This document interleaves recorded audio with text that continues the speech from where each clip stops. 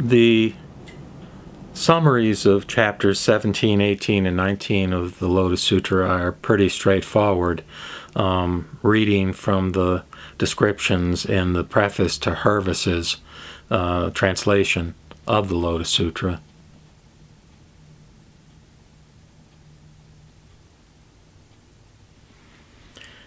He says that in chapter 17, the Buddha narrates the merit which shall accrue to those who venerate the foregoing chapter of the Lotus, telling of the unlimited nature of the Buddha's lifespan. And then in chapter 18, there's more on the merit accruing to one who extols the Lotus. And in chapter 19, more on the same. So the thing to emphasize here is the tremendous focus on chapter 16 of the Lotus Sutra, the chapter on the eternal life of the Buddha. This is the chapter in which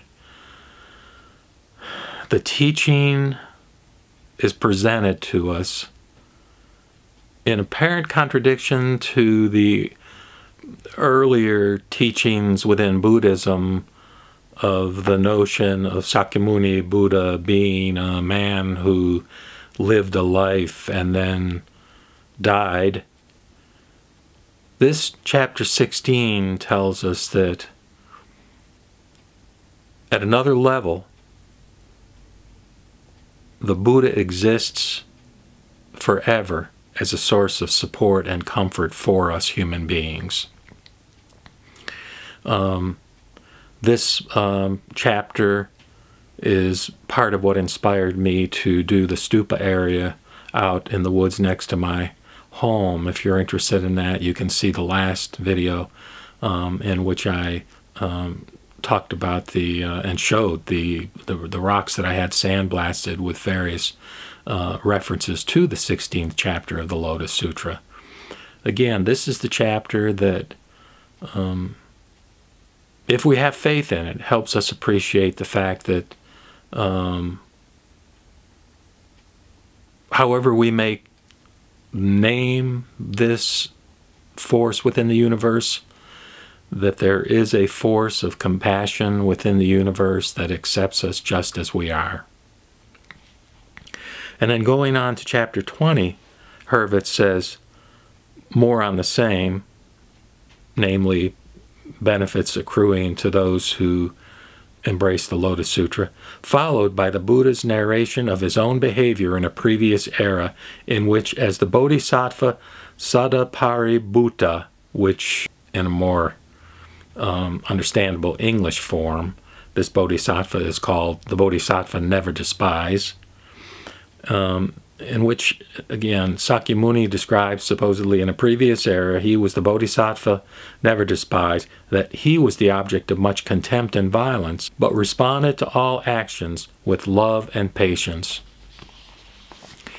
I'll just reference here again the 6 paramitas or perfections, the 6 practices of the Bodhisattva. And one of those is kshanti, or patience. So it's kind of an expression of a twofold teaching in some sense, is that the Bodhisattva Never Despise, by explicitly saying to those around him that he would never despise them and that they would all attain Buddhahood,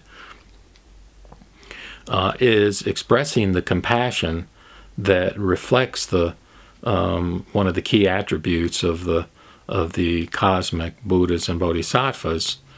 But then again, when some of the monks and lay people at that time are arrogant and basically verbally and even physically abuse him for making these statements, he responds with extreme patience. He does not get angry, which reflects this paramita of kshanti, or patience, which is the polar opposite of being frustrated, irritated, angry, enraged, which is so easy for us humans to experience as we react to various much more minor frustrations within our own lives. And of course, what happens then, because of the merit, I suppose you could say, associated with this Bodhisattva Never Despises practices, is that he then gets to the point where his lifetime is extended and he has the opportunity to embrace and read and recite and preach the Lotus Sutra. So it all comes back to touting the supreme value and efficacy, as what Hurvitz has translated the title, being the scripture of the lotus flower of the fine Dharma, or the Lotus Sutra. Namo Amida Butsu.